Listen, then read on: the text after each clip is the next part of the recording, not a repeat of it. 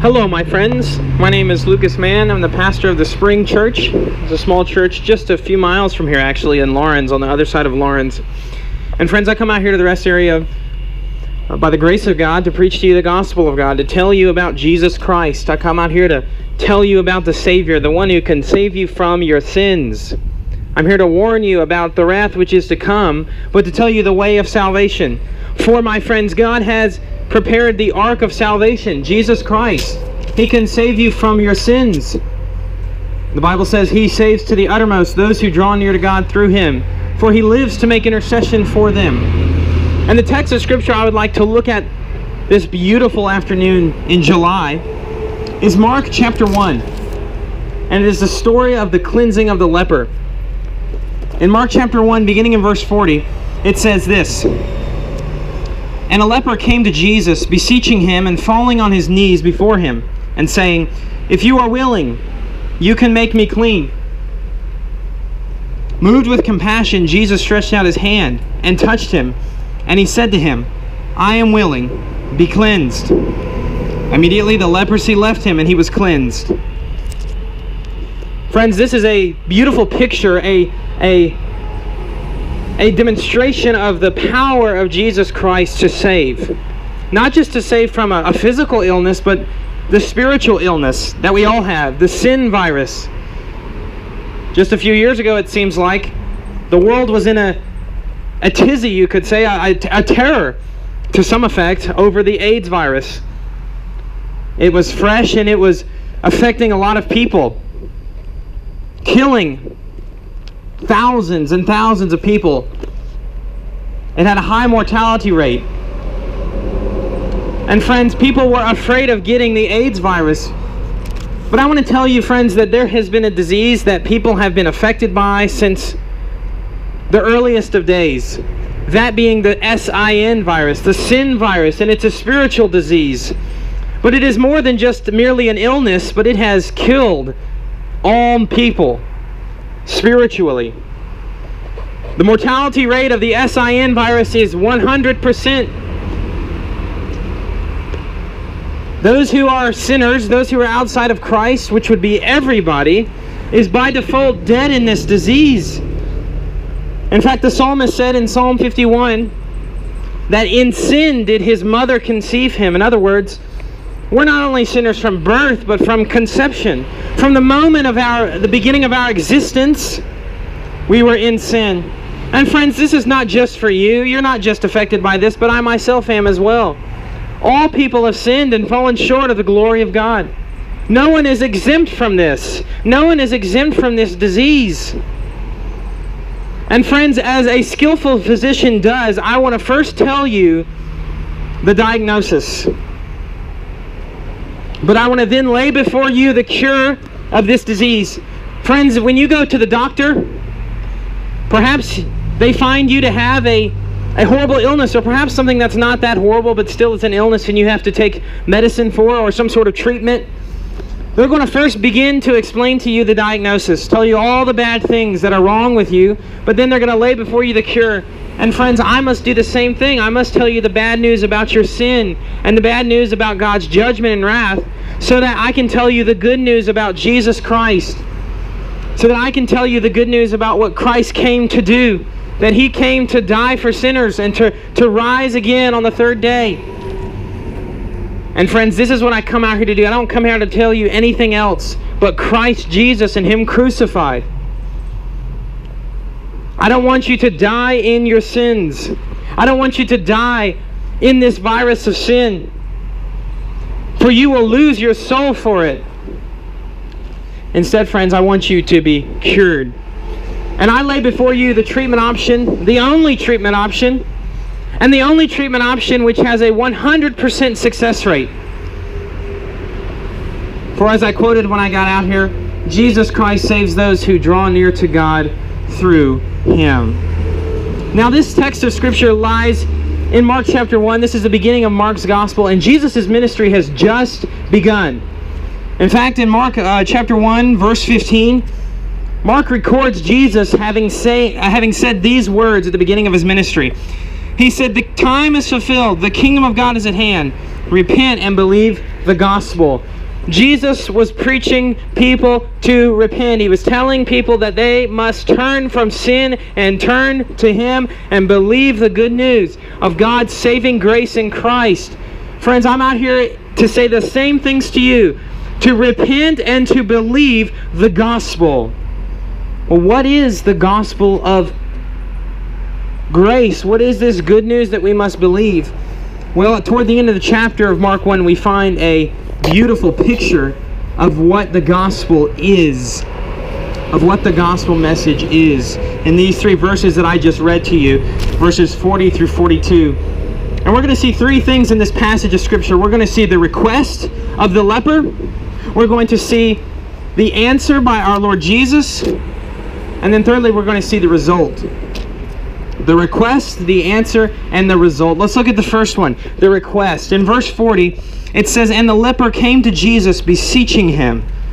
Friends, this leper, this wasn't just a small disease. This wasn't something minor. This was a major disease.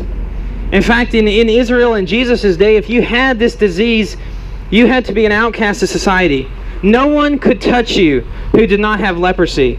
If they did so, they were considered spiritually unclean. To be a leper was one of the worst things you could undergo. It was one of the worst things you could experience. And friends, what a beautiful picture that is of sin. That we are so filthy in sin, that we are so dead in sin, that we cannot even approach that which is holy. We cannot approach the holy God of glory. My friends, God is pure and righteous. He is more pure than the most refined gold and precious stones on the earth. God is absolutely, God bless you, ma'am. God is absolutely perfect, and He cannot look upon sin. Sin cannot be in His presence. And so sinners cannot approach a holy God. Friends, you cannot approach God. I and myself outside of Christ cannot approach God because we have sinned. We have broken God's law. God has given us His law to obey, the covenant of works, but we break it daily. Friends, look at the commandments, look at the law, and see that you cannot keep it. For God Himself has said, "You shall not lie."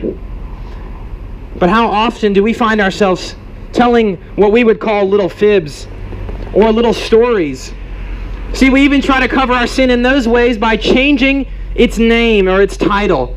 We try to soften our iniquity by changing its appearance. But friends, it nonetheless takes away from that reality that we have sinned against God. Another one that God gave, another commandment, and this is one that people commit so often and they never realize it. They never truly look at it for what it is, and that is idolatry.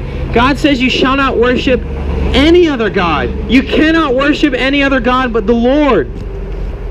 But how often do we see people worshiping other gods? Now in America, really the idea of religion is not a popular idea anymore. So people really don't worship necessarily other gods in the sense that deities, but they worship other gods in the sense of materialism or sexual immorality and pleasure or food or clothing or cars or sports.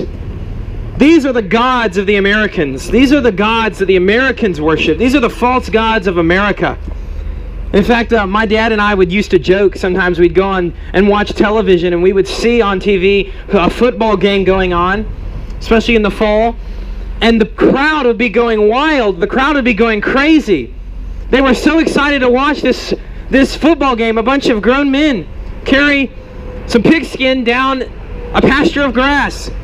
And we called that America's religion. And friends, it's so true. People worship so many other things besides the true God of Scripture. And in fact, those who claim to worship the God of Scripture oftentimes worship merely an idol. That is, that they begin to make their own God in their own minds. They say, well, my God doesn't send people to hell. My God's not a God of wrath and judgment. My God's a God of love and mercy.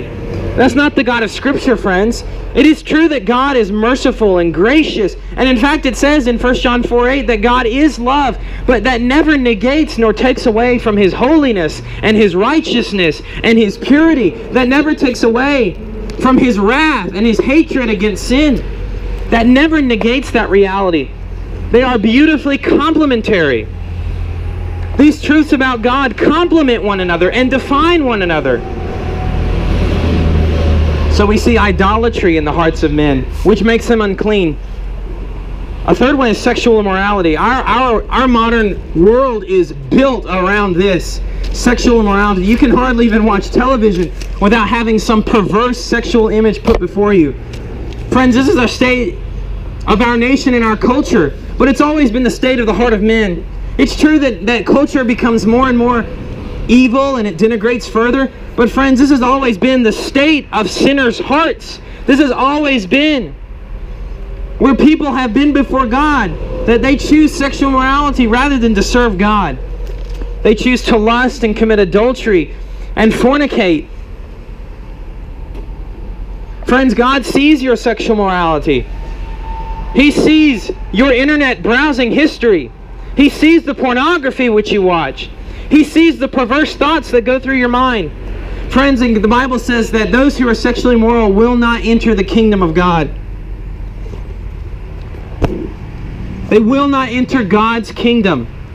Well, this is really bad news, friends. We're like the leper for sure. And that's only 3 commandments. I mean, I had 7 more to go through.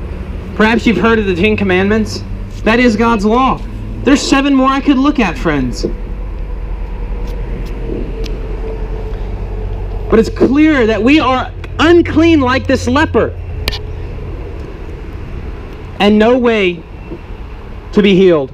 We have no way to heal ourselves of this disease, of this SIN virus, which we have been spiritually killed by. And therefore, because of our sin, the Bible says we are without hope. We're condemned to hell. Those who are outside of Christ are condemned to hell. They will be eternally lost, thrown into the lake of fire. Jesus described hell as a place of weeping and gnashing of teeth. And friends, I don't want you to go here. I would not come out here. I mean, there are so many things that I could be doing with my afternoon. But I come out here because I care for your souls. I don't want you to die in your sins. I don't want you to lose that which cannot be regained once it is lost. For once you lose your soul, it's too late. There's no second chance. Friends, I want you to be reconciled to God through Jesus Christ. For the Bible says that the gospel is the word of reconciliation.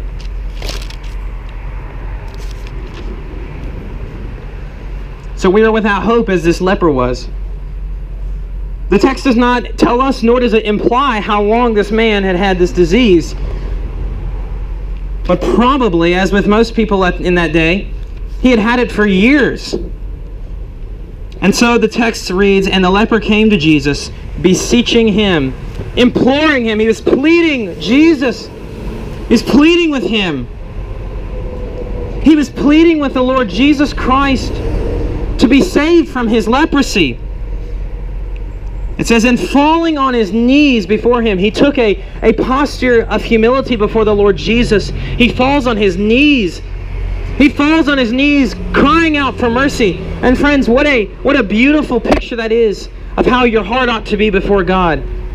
That you ought to cry out to God, fall on your knees and cry out for salvation. Salvation from the SIN virus.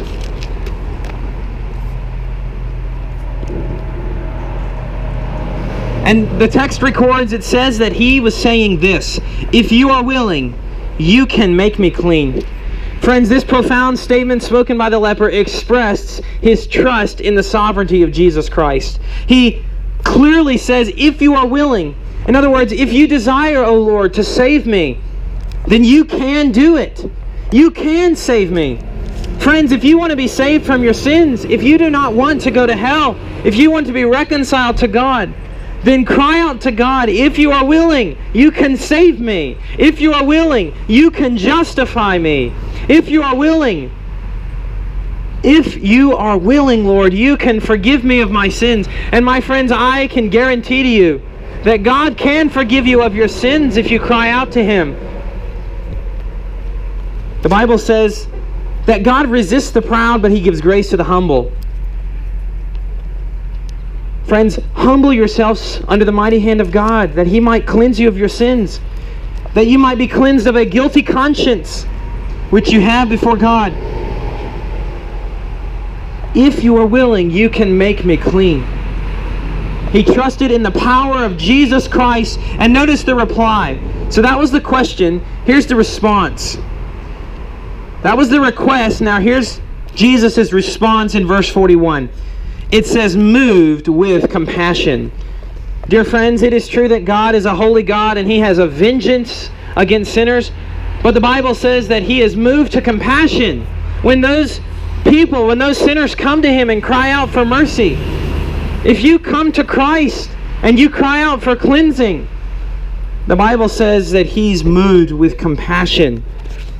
He's compassionate and gracious, abounding in loving kindness, the Bible says. In Exodus 34, it says those very words, that God is abounding in loving kindness. He has riches of mercy, and they are found in Jesus Christ exclusively. Now that's pretty interesting. It seems the greatest heresy in America today, or the greatest blasphemy, is to say that there is only one way of salvation. There's only one way to God. There's no other way but through Jesus Christ. Friends, there is only one way, one truth, and one life, and that's Christ. He is all and everything. Do not reject Christ, friends. Instead, be like the leper who trusted in Jesus' saving power. And it says he was moved in response with compassion. He was moved to be compassionate to that leper and to heal him.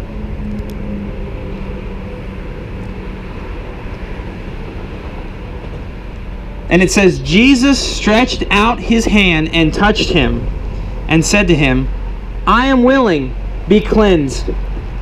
Friends, Jesus Christ not only was simply moved with compassion, but He acted upon that compassion and stretched out His hand and cleansed this leper. He cleansed him of his leprosy. And it's so interesting because in Jesus' day, that was considered totally unacceptable to touch a leper. You'd be an outcast of society, but He touches the man and He cleanses him and He heals him. Friends, we are so filthy in sin and so much steeped in evil. We are haters of God and enemies of God. But God has found a way to save us. He has brought about the way of salvation and sent Him into the world, Jesus Christ. Christ has come to save sinners. In fact, in Luke 19:10 it says those very words, for the Son of Man has come to seek and to save that which was lost. That's why Jesus came, is to seek and to save those who were lost in their sins, who were steeped in sin. He came to free them from it.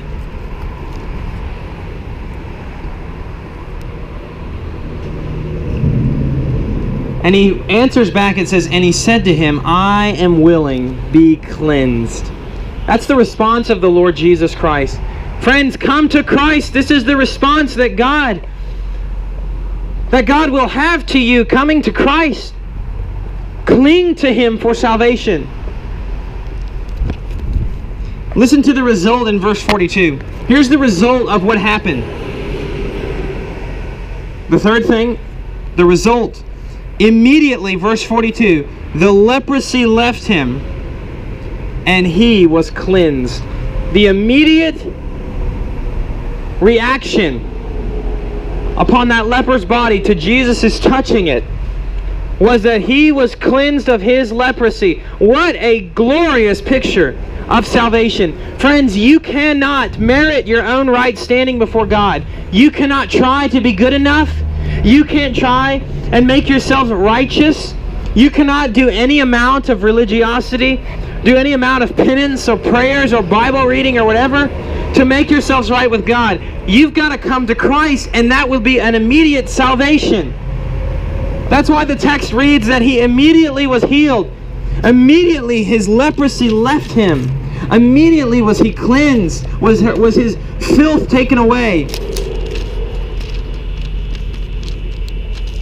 And friends, this will happen to you as well if you come to Christ. He who believes in the Son will see life. Those who trust in Christ have life eternally. have eternal life. It will never pass away.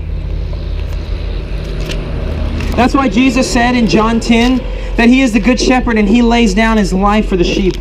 And praise God that He did that very thing. That Jesus laid down His life for sinners. Listen to the words of John chapter 3, and these are actually the words of Jesus Himself. He says in verse 17, "For God did not send the Son into the world to judge the world, but that the world might be saved through Him. He who believes in Him is not judged. He who does not believe has been judged already, because he has not believed in the name of the only begotten Son of God. This is the judgment, that the light has come into the world, and men loved the darkness rather than the light, for their deeds were evil. For everyone who does evil hates the light and does not come to the light, for fear that his deeds will be exposed. But he who practices the truth comes to the light, so that his deeds may be manifested as having been wrought in God." That's ultimately the challenge that I lay before you today, friends. Are you going to believe on Christ? Are you going to come to Christ? Or are you going to reject Him? Are you going to be like the leper who comes before Jesus and falls at His feet on his knees and cries out, "If you are willing, you can make me clean"? Or are you going to be prideful? Are you going to be self-righteous? And are you going to continue on in your hatred of God and your rejection of Him, and therefore be eternally lost, be eternally damned in hell? The option is yours, friends. You're responsible for your souls. Flee to Christ. The Bible says the name of the Lord is a strong tower. The righteous run into it and are safe. What is that name but the name of Jesus Christ? Acts 4:12 says, "For there is no other name given under heaven among men by which we must be saved, but the name of Jesus Christ." That's the only name that you will be saved by. Friends, He is the way of salvation. Don't trust in yourselves. Don't trust in your riches. Don't trust in your standing in society. The Bible says that riches will not profit on the day of wrath, but righteousness delivers from death. You must have the righteousness of Christ imputed to you. You must be wrapped in the righteousness of Christ, friends, or else lost forever. Friends, I challenge you, repent, believe the gospel. And for those of you perhaps who are Christians, preach the gospel. Live on the gospel day in and day out. Never stop preaching the gospel, for it is God's power for salvation for everyone who believes. Friends, the good news, Christ has come and He has fulfilled God's law. He has fulfilled the law which we break daily. And then He laid down His life as a ransom, as a propitiatory sacrifice upon the cross. The Bible says that the wrath of God was poured out on Christ. Isaiah 53:10 says, "But the Lord was pleased to crush Him." Christ died on the cross, bearing the wrath of God against the sins of God's people for all eternity. In those few short hours, the eternal judgment of God fell upon Christ instead of God's people. He died in the place of the church, in the place of Christians. He died in the place of sinners. This is the beauty of the gospel message, that God, instead of unleashing His fury and His wrath and His judgment upon us, unleashed it upon His only begotten Son. That God did that because of His great love with which He loved us. The Bible says, "But God demonstrated His own love toward us in that while we were yet sinners, Christ died for us." But not only did He die, but He rose from the grave. He is alive today. He is alive today and will never die again. That's why He could say that He was the life. That's why He could say in John 11:25 that "I am the resurrection and the life. He who believes in me will live even if he dies." How could He say such a thing? Because He is the resurrection and the life. Because death could not hold Him. Death could not hold my Lord. And therefore myself and all Christians have this assurance that we will be raised. that on the last day when Christ returns, we will be raised with Him, and the Bible says we will meet Him together in the air. He has risen, and He will never die again. Listen to the words of 1 Corinthians 15. In verse 54 it says, "But when this perishable will have put on the imperishable, this mortal body will have put on immortality, then will come about the saying that is written, death is swallowed up in victory. O death, where is your victory? O death, where is your sting? The sting of death is sin, and the power of sin is the law. But thanks be to God who gives us victory through our Lord Jesus Christ." Don't turn it down just a little bit. I'm going to have to bring the law out here, okay? So listen, this is my site, so turn it down just a little bit, okay? Is this public property? Sir, you need to turn it down just a little bit. No soliciting out here, no nothing. Oh, I'm not selling anything. Okay, so... I'm not selling anything. I'm not even handing out anything. Okay. So, I mean, if someone comes by, I might give them a gospel tract, but... Sheriff Patrol will be buying them. Is this public or is this private? Sorry, is it public or private? If it's private, I'll leave. I didn't... Oh, great, got the cops called on me. Dear friends, please come to Christ and have life eternally. Have life eternally. Christ is the Lord of glory. He is the God of all creation. In fact, the Bible says that if you repent and you believe on Christ, God will pardon your sins. God will cleanse you of your iniquities. God will wash you clean and you will be clean indeed. Friends, God will forgive you because Christ died for your sin if you trust in Him. And not only that, but God will wrap you in the righteousness of Christ. You will be clothed in Christ's perfect righteousness. You'll be clothed in the righteousness of Jesus Christ. You'll be clothed in Christ's righteousness forever. See, my friends, the question is, are you trusting in your own righteousness? Are you trusting in the righteousness of Jesus Christ? Are you trusting in your own deeds, or are you trusting in the deeds of Christ on your behalf? Which one are you trusting in, friends? Are you trusting in yourself or in Christ alone? Friends, I don't want you to perish. Even you who are young, the Bible says, remember the Lord in your youth. Friends, I love you and care for your souls. I would not come out here. It's July in South Carolina, and I'm standing out here. Friends, I care for you. I care for your souls. I don't want you to perish in hell. God says, for whoever comes to Him through Christ will have eternal life. Heaven's gates are open wide for those who come to God through Jesus Christ. For those who come to God through Him. This is the hope of eternal life for all of the elect, for all of the people of God. And for those of you, my friends, who would claim to be followers of Christ, but you live in denial of that very reality by your actions, friends, I call you as well to repent. There's a special place in hell for hypocrites, for those who say they're Christians, for those who've walked the aisle, they've said the prayer, but they've denied Jesus by their actions. My friends, if you claim to be a Christian, but you do not live like one, but you're a hypocrite, you were never one to begin with. I was like this for many years of my life. Lived in rebellion, drunkenness, pornography, idolatry, selfishness. I didn't care about the things of God. But God, by His mercy and grace, saved me from my sins. Saved me from my rebellion. Saved me from my iniquity. Friends, even you who are hypocrites, God can save you from your hypocrisy. You must be circumcised in the heart. God must do a heart transplant upon you. The heart of stone must be taken out, and you must be given a heart of flesh. Friends, have you been born again? For if a man is not born again, God bless you, sir, he cannot see the kingdom of God. Friends, have you been born from above? Has God done the miracle of regeneration in your hearts?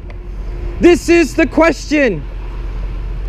And my friends, I pray that you have the correct answer. That your hope is in Christ alone. That in the words of the hymn, in Christ alone, I place my trust and find my glory in the cross. Friends, is Christ your all? Is He your everything? Is Christ precious to you? Is Christ everything to you? Or is He merely some teacher? Some nice man who once lived?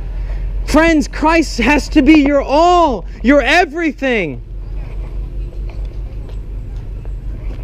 He must be your everything.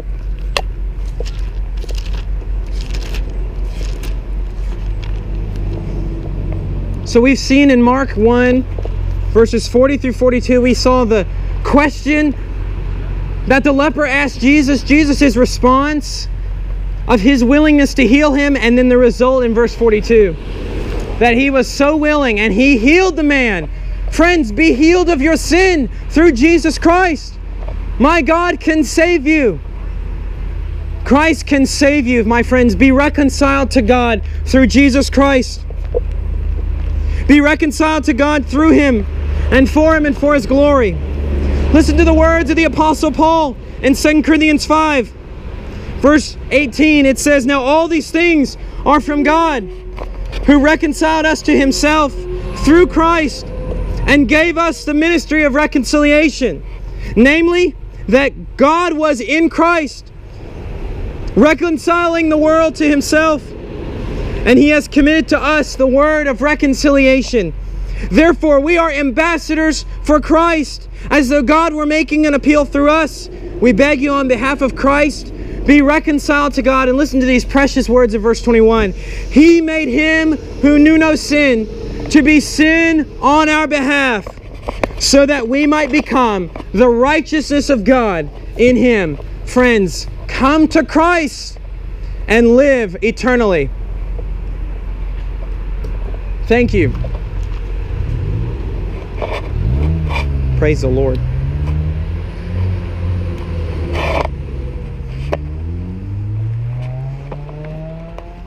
All right, so I have to